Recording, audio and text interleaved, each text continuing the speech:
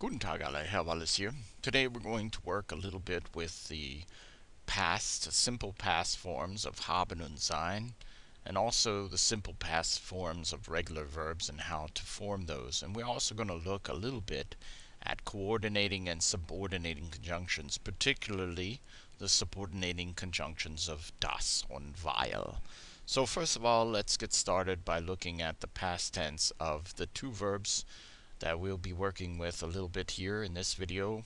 Haben, which in the present means to have or have, and in the present tense conjugations, ich habe, du hast, er hat, wir haben, ihr habt, sie haben. But if we want to say had, then we're going to need the simple past conjugation of the verb. So that would be ich hatte, du hattest, er hatte, wir hatten, ihr hattet, sie hatten. Now, sein in the present tense, hopefully you're familiar with that, is ich bin, du bist, er ist, wir sind, ihr seid, sie sind. But if we're going to work with it in the simple past, we're going to change it to war. Ich war, I was, du warst, you were, er war, he was, wir waren, we were, ihr wart, you all were, sie waren, they were. So knowing that then, we're going to practice saying a few sentences here in German.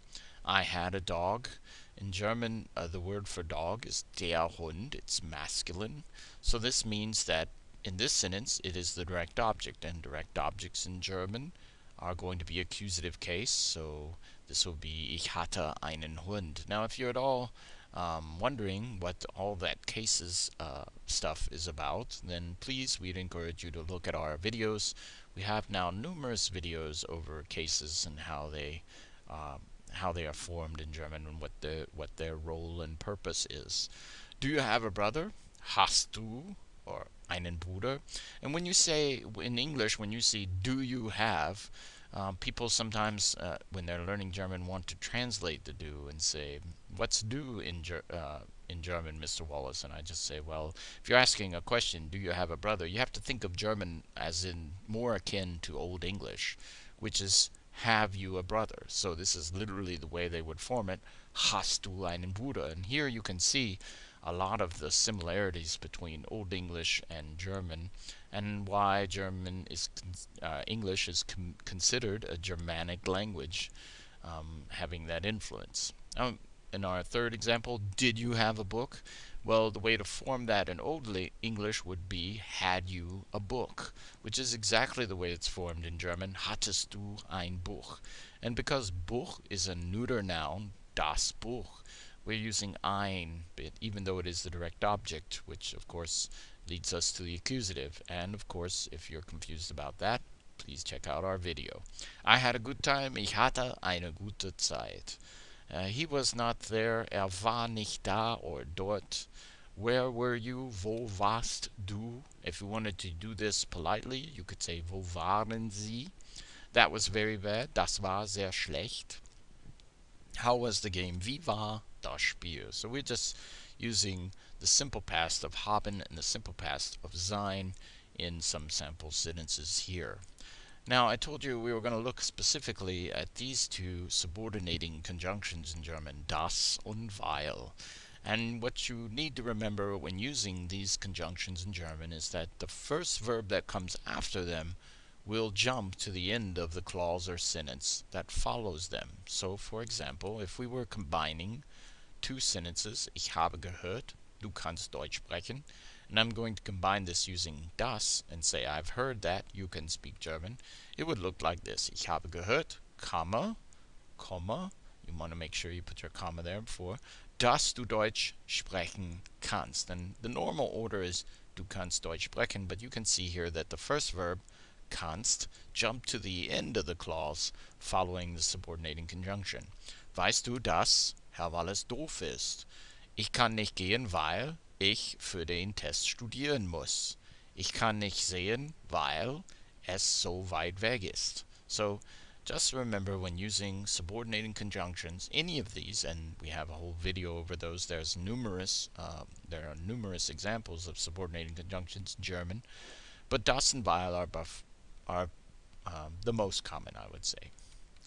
Okay, the simple past, or Präteritum, sometimes referred to as the imperfect of weak verbs. So when you have a weak verb in German, you find its root, and you do that simply by dropping the en or n. So for spielen, the root is spiel. And what we're going to do to form the simple past is add the endings ta, testa, ten, ten. So ich spielte, du spieltest, er spielte, wir spielten, ihr spieltet, sie spielten. So just remember ta, testa, ten, ten, and that's as easy as it gets for regular weak verbs in German. Now, irregular verbs, you simply have to learn those. They don't follow this example. For example, sehen, ich sah. And this is also true in English. For example, you don't say I seed, you say I saw. So it's also very similar. Okay, one trick you need to be aware of is if you have a verb that ends in a T, D, or N, or that the root of the verb, stem of the verb if you will, ends in a T, D, or N after you drop the N off, you're going to need to add an extra E before you add the ta, test, ten, ten. So, ich wartete, du wartetest, er wartete, wir warteten, ihr wartetet, sie warteten.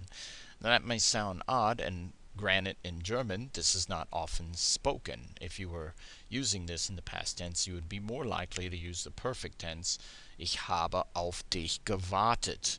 But it's important for you to be aware of how that works because you may see it written. Okay. Some examples of this.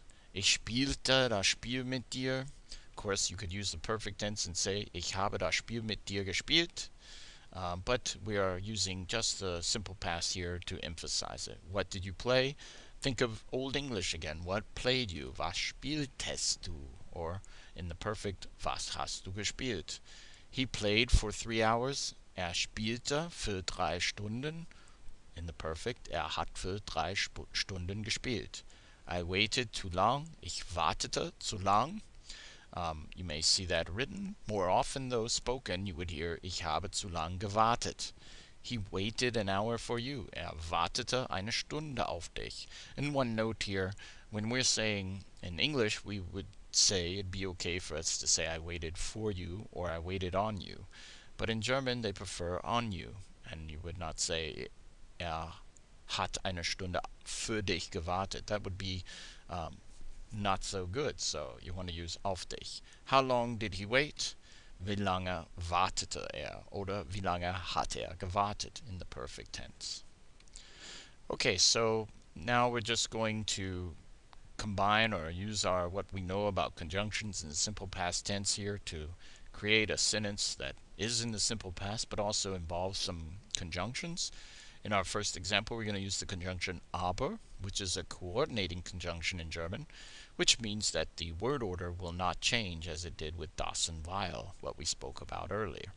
So when you're using a modal verb in German, like kann, the next verb is going to be at the end of the sentence. So in English, we would say, I can speak German, but in German, they would organize it as I can German speak. So ich kann Deutsch sprechen, aber ich kann Spanisch nicht sprechen. Okay, and we used aber here, and you'll notice that the word orders basically do not change when no verbs are jumping around to the end as they would with a subordinating conjunction.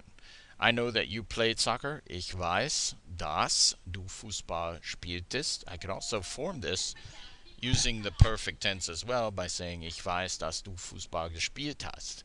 But we're practicing here the simple past, so we're going to keep it with our theme. He waited for me because he was early. Er wartete auf mich, weil er früh war. So I could easily form this in the perfect again, saying er hatte auf mich gewartet, weil er früh war. So here again, we're moving the verb to the end. The normal order is er war früh, he was early. So because we're coming after the subordinating conjunction weil, we moved war to the end. She played soccer because she had the time. Sie spielte Fußball, weil sie die Zeit hatte. So here again, we are just using what we know. And I will give him the pencil because he asked me. Ich werde ihm den Bleistift geben, weil er mich fragte oder weil er mich gefragt hat. And one note on because in German, there's also a coordinating conjunction that means because, which is denn. And if you see that, then you don't have to move the verb to the end. Okay, so das war's. Vielen Dank für das Zuschauen. Auf Wiedersehen.